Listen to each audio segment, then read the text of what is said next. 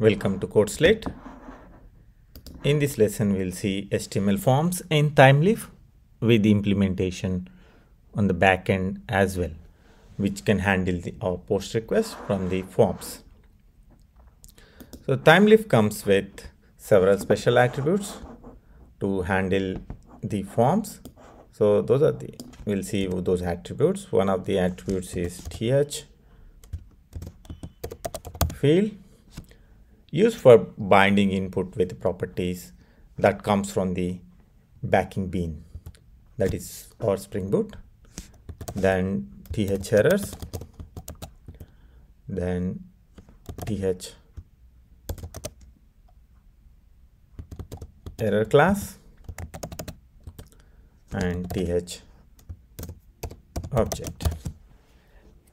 These are the special attributes that Thymeleaf provides for handling the forms. So we'll see some of the fields in our lesson. Let's start with an index page. I'll have an example where we can create an employee. When we fill the employee form and submit, we'll go to the backend. We'll handle as a post request in the Spring Boot. So let's start building that. So a form starts with the action. This is an action for the form, and let me explain that. This is an action. The employee is an action that has to be performed, will be performed as in Spring Boot sense. It is an API, that is employee URL, or the API will be called in our controller class.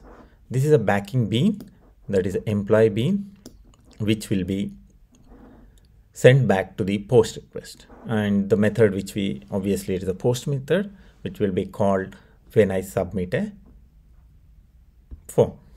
Okay, so this is a form. So before creating the fields in the form, we have to create a backing bean. Let's create a backing bean. New class employee, but I want to keep it as a model. I'll just move to the package. Then I want to add few fields like ID, name, and department. These are the three fields I want to add to my employee. Let me generate getters and setters for all the fields. I'm just creating the backing bean, and just let me create a toString as well.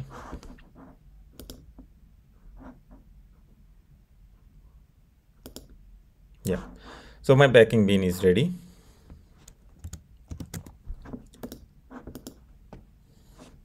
And this is an employee which we will be using here. So the employee which the bean will fill and then send it to the controller. So let me create the fields. First field,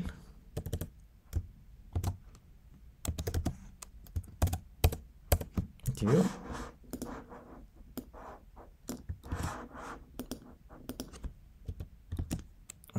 Label,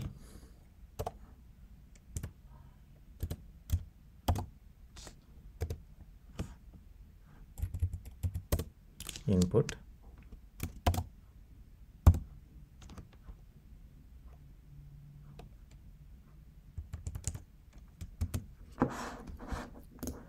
the type will be the text, and type will be text. And if you see here,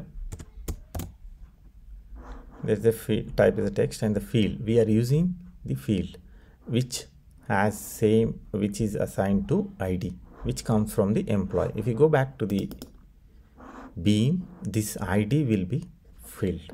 So when I say this is mapped to ID of the employee, and the object is employee ID. So this is just a placeholder.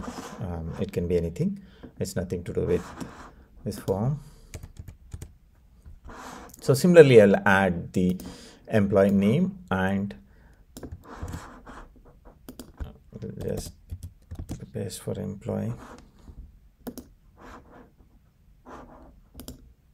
Yeah, so same as employee, the employee name, it is mapped to the employee name field of the employee, and then department name is mapped to the department. Then I'll add the button for a input.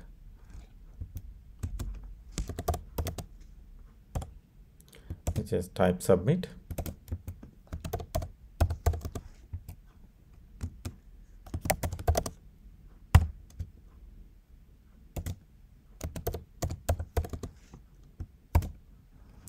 So the value submit.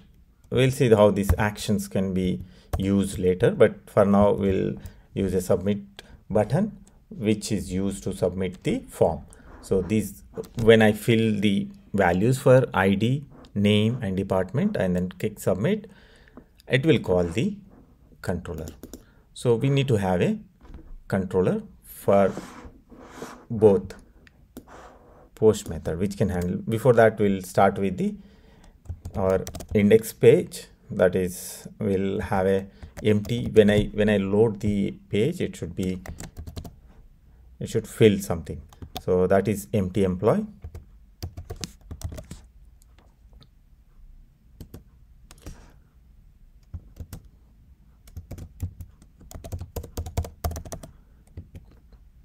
Employee, I'll send an empty employee.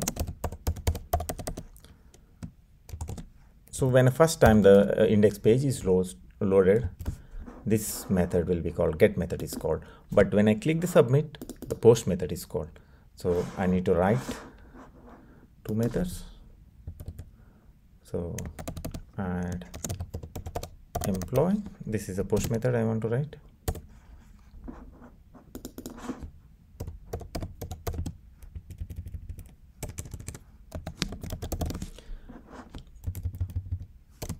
Post method, and if you carefully see, I'll have a post method with path set as the employee, because this is a path I'm using in my HTML page. So I need to resolve the dependencies. If you see here, we will go back to the index and see. So if you see here, the path is employee.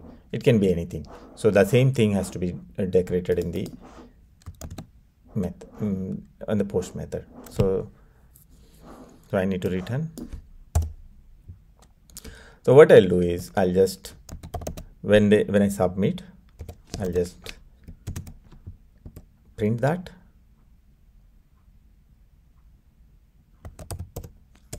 Okay, before that I need to get that, I need to get that employee, because I'm saying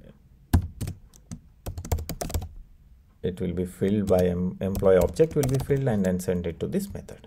Okay, so I'll just fill the contents of the employee, because I already have the toString method.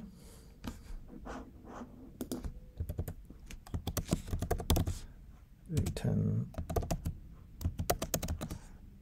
So I'll just return when the employee, when submit form is submitted, I'll just return the success message. Will be writing shortly the success message. At the same time, I want to reset. Either I can do success reset the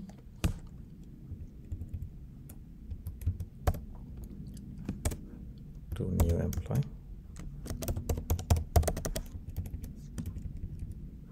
You can write anything here. We can pre-fill, or this is not needed actually. This is not needed, because we are redirecting to the success. So just we are printing the employee, whatever is returned back from the submit, and then just printing. I'll just save all these things. And we need, as I said, we need success. So let me go and create a success. I'll just copy this.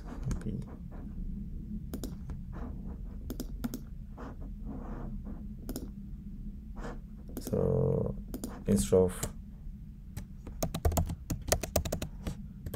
I just created success. So this is a page will be called after the adding employee. I'll just have these. So I'll just have these message here saying that successfully added employee. Do you want to add another? And let me finally check everything. Yeah, we are returning index at the start. This is when the application is loaded or when you point to the base path, and then we return success. Just learn that.